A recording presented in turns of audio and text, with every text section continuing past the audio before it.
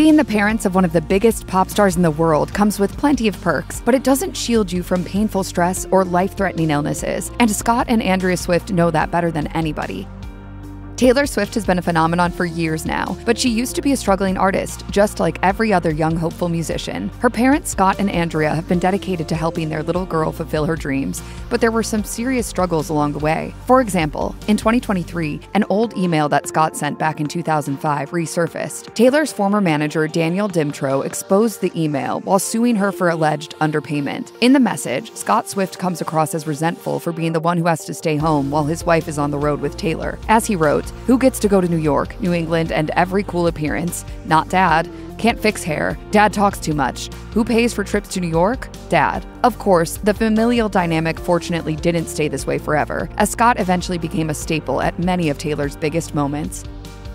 Taylor Swift had a seemingly idyllic childhood on a Christmas tree farm owned by her parents in Wyomissing, Pennsylvania. But from an early age, she was eager to leave town and pursue a country music career, much to her parents' chagrin. As she admitted to Time magazine in 2014, "I began relentlessly nagging, begging, and pleading with my parents to take me on a trip there. This happens to be a dream come true for me." Soon enough, Taylor landed a development deal, and there was no other option but to let her pursue her dreams. So Scott and Andrea Swift said goodbye to Pennsylvania, trading in fir trees for hot Tennessee summers. Though it ultimately worked out in the end, it couldn't have been easy for the entire Swift family to say goodbye to everything that they knew.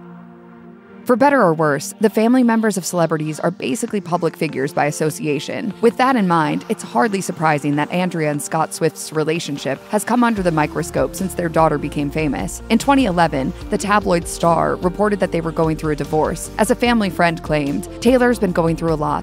The new album will showcase the pain of her parents' separation." The family friend also explained that Andrea and Scott had actually split a while ago, but they were eager to keep the news to themselves, even though they weren't wearing their wedding rings anymore. The fact that Andrea was frequently on tour with Taylor was supposedly a factor in the breakdown of the relationship, though they opted not to file for divorce for fear that it could impact Taylor's success. Whether or not they remained separated or even went through with an official divorce remains unclear, as neither Taylor nor her parents have ever publicly commented on the status of their relationship. Either way, they appear to be on amicable terms, as they're often spotted together supporting their daughter at various events.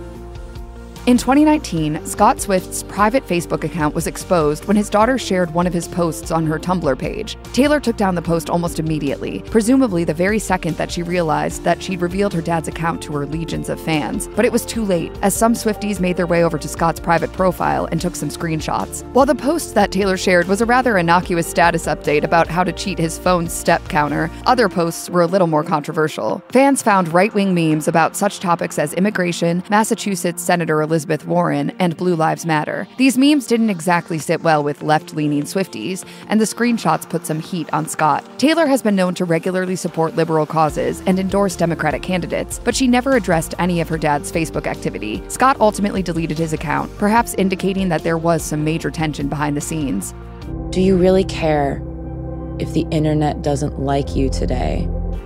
Taylor Swift has always been candid and eager to share various aspects of her personal life throughout her career, but when it comes to her parents, she's careful not to give away too much. However, there have been some notable exceptions. For example, on a 2015 Tumblr post, she revealed that her mom, Andrea, had cancer. As she wrote, "I'd like to keep the details of her condition and treatment plans private, but she wanted you to know. She wanted you to know because your parents may be too busy juggling everything they've got going on to go to the doctor, and maybe you reminding them to go get checked for cancer could possibly lead to an early diagnosis and an easier battle. Thank you for caring about my family so much that she would want me to share this information with you." Then in 2019, Taylor told Elle magazine that Andrea had been diagnosed with cancer for a second time. She also revealed that her dad had had his own bout with the disease as well. As the singer explained, "I've had to learn how to handle serious illness in my family. Both of my parents have had cancer, and my mom is now fighting her battle with it again. It's taught me that there are real problems, and then there's everything else." Taylor gave her fans a concerning update on her mom the following year when she told Variety that doctors discovered a brain tumor while administering chemotherapy. As she admitted, "It's just been a really hard time for us as a family."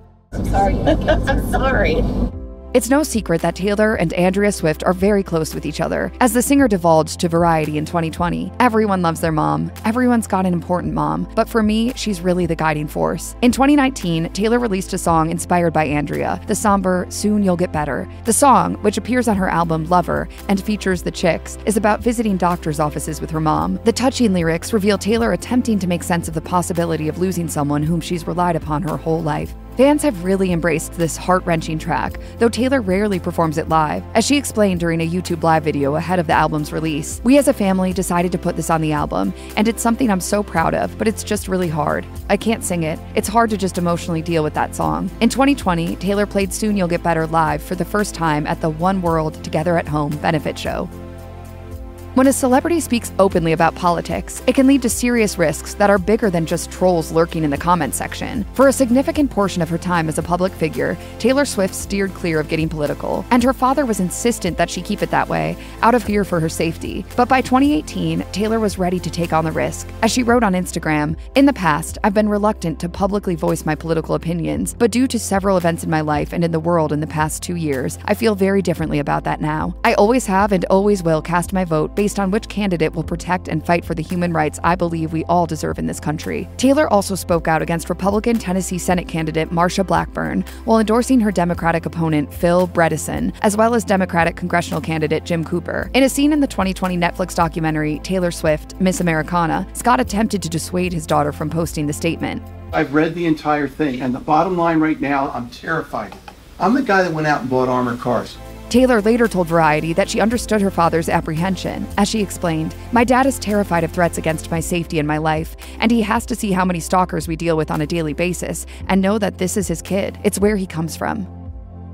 Scott Swift has long been concerned about his daughter's safety and security, but in 2020, his own well-being was threatened when an intruder broke into his Florida penthouse. He came home one evening to find a man named Terrence Hoover in the $4 million condo. Hoover apparently circumvented the security guard and gate, let himself in through an emergency exit stairwell, and made his way up 13 floors. Scott reportedly fought off Hoover, who then fled the scene. After he was tracked down and arrested, his mother insisted to the Tampa Bay Times that it was all a misunderstanding and that he shouldn't be charged with anything more than trespassing. She also claimed that he accidentally ended up in Scott's apartment while he was searching the area for his estranged wife.